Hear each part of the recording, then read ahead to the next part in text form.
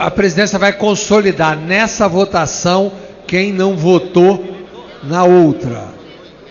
Impressionante o governo vir falar agora em reforma da Previdência, quando eles governam há 13 anos e até hoje não tiveram a coragem de sentar à mesa com a sociedade brasileira para discutir o tema. O PSDB convoca todos os seus deputados e também faz um apelo ao plenário que nós mostremos hoje que não há diferença entre o trabalhador rural e o trabalhador urbano. O PSDB está do lado de todos os trabalhadores rurais e daqueles que produzem no campo e estão segurando o Brasil nessa crise criada pelo governo e pelo PT.